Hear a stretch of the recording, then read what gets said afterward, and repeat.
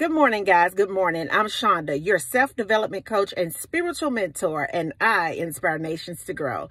So if you're new today, go ahead and click that subscribe button and bell notification so that we can stay connected. And if you always turn it on, because you know I absolutely love you. Listen, I want you to help me grow this community so we can raise the level of vibrational frequency on the planet. And of course, I am here to awaken you in your consciousness. Well, on this Wednesday, I just want to step in to say that I am so glad that I know that my provider, my infinite intelligence, my creator, my God is for me and that I don't want for anything. I want you to know on this Wisdom Wednesday today that your creator is for you and that you don't have to want for a thing. See, God is my shepherd and I shall not want. God is your shepherd and you shall not want.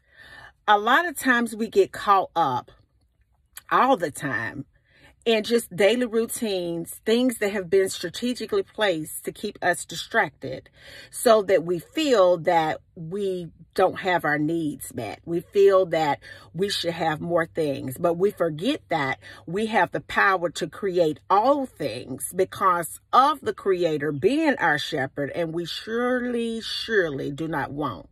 See, when you realize that you operate from a state of abundance, then you realize that nothing is really separate from you. You understand that anything that you feel that you want or that you desire is already yours. See, as a faith walker and not just a faith talker, that means that I actually put faith in motion. See, it also says in the word that faith without action is dead faith. You know, you can just feel or you can sit there and talk about it all you want, but until you actually put faith in motion, it cannot work for you.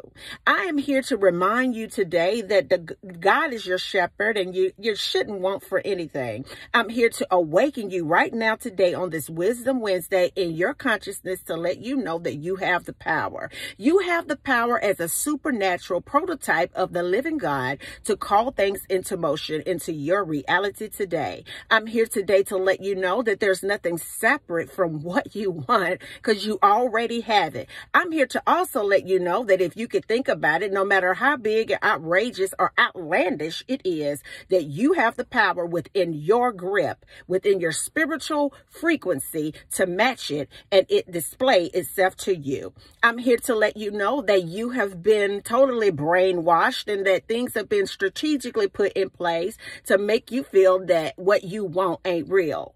But I'm here to let you know that everything that you experience today or have experienced today all began with a simple thought. As above, so below. As within, so without. And I'm here to let you know that you are made of the same frequency, the same intelligence, the same thing that's in the thing that you say that you want, that you're unaware that you already have. So I'm here today to remind you to put on your spiritual boots. I'm here today to remind you to put your spiritual cap on. I'm here today to remind you to activate the frequency of the wish fulfill in your heart. I'm here today to remind you to keep your thoughts on a higher vibrational plane so that you can meet God. I am here today to remind you that your shepherd says that you shall not want. I'm here today to remind you that you already have whatever it is that you feel that you're separate from. And I'm here today to encourage you to buy into the idea that whatever it is that you feel that you want, whatever it is that you feel is so far away, whatever it is that you feel is only there for someone else, the reason why you don't have it is because that is what you feel. I'm here today to brainwash you in a good way and awaken you in your consciousness to let you know that when you change your ideal beliefs and when you change the core of your heart and when you feel that you have just a smidgen of a chance or just a mustard seed faith, then you begin to change your outside circumstance.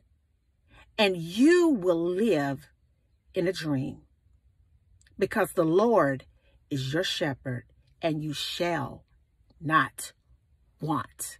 And until the next video, guys, peace. Bye now.